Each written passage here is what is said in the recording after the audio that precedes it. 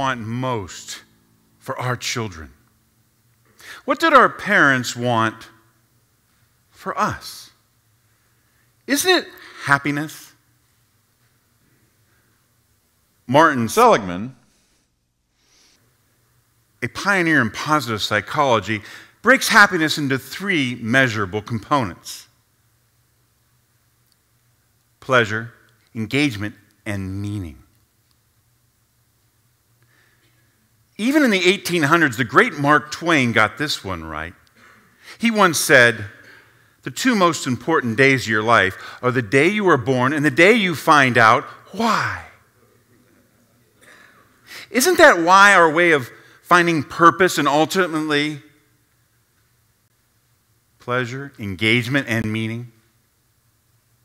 So in an effort to help our children find their why, their purpose, and their happiness, we can build them a launch pad for life. Now, there are 3 very important elements and critical elements to building this launch pad.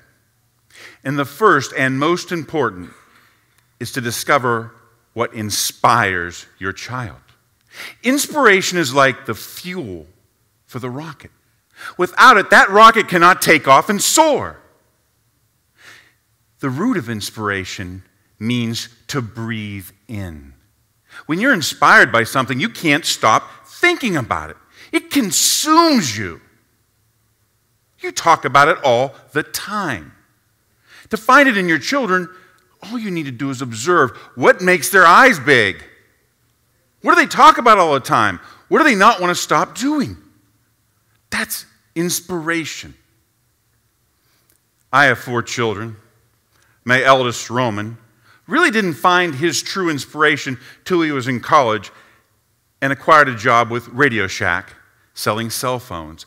He learned that his inspiration was that sale, that art of the sale.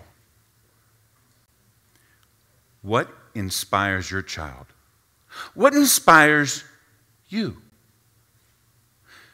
Now, the second critical element in building a launch pad is to identify your child's talents.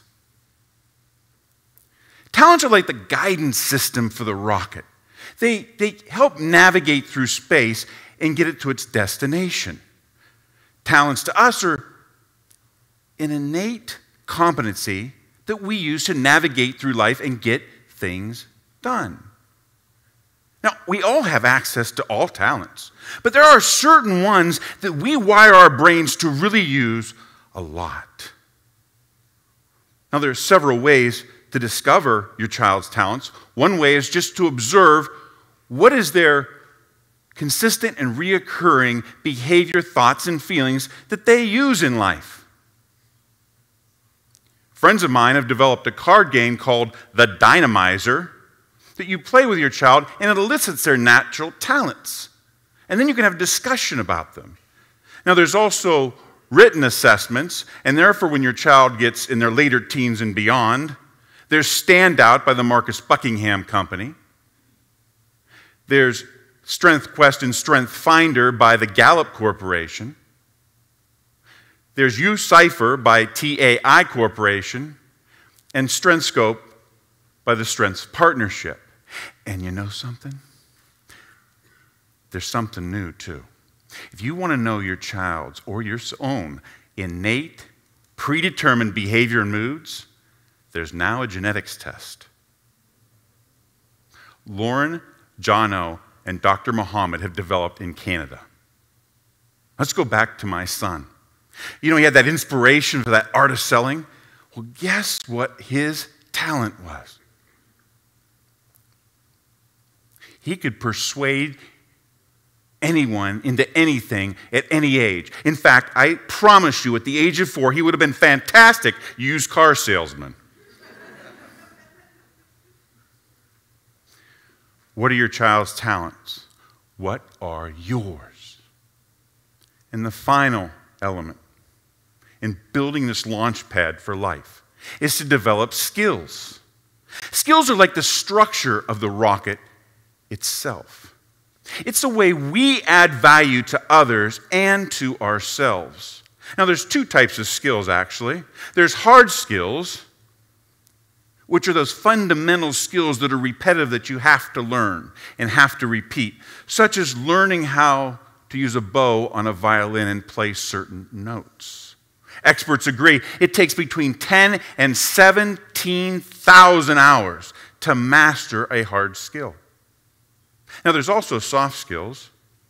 Soft skills are those skills that change with the environment and the situation, such as making music. And those take years and years of reflective experience to develop and are also based on talent to help you guide through. Now, how do you develop skills?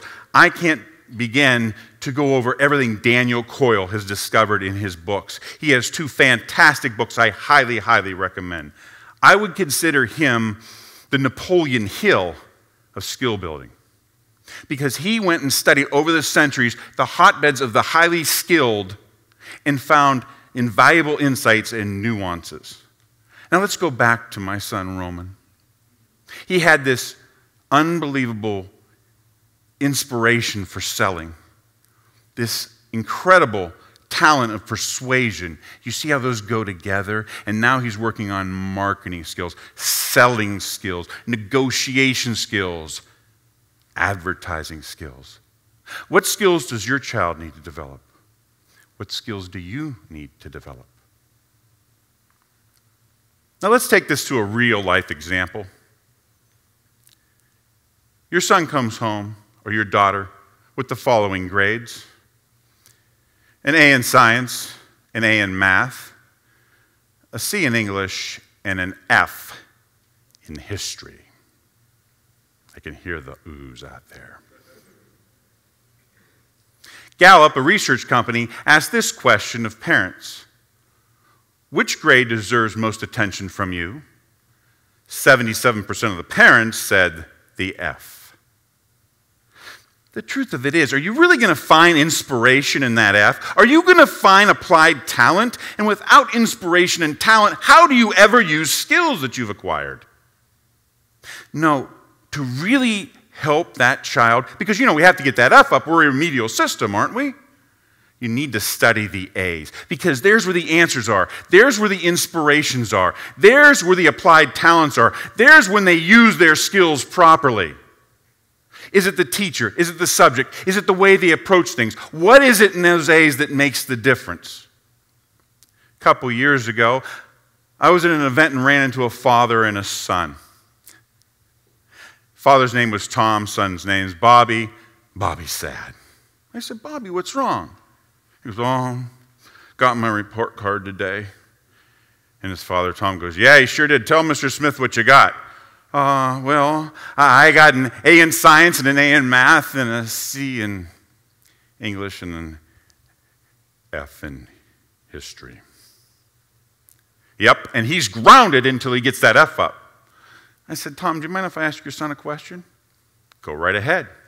I said, Bobby, you ever launched a model rocket? No. I said, would you like to? He goes, oh, that'd be really cool. I said, how about you and your dad go to the store and buy a model rocket kit? And as you get that grade up, as you work on that grade, you start building that rocket. And when that grade gets nowhere it needs to be, you two launch that rocket. Guess what happened? They built that rocket. They launched that rocket.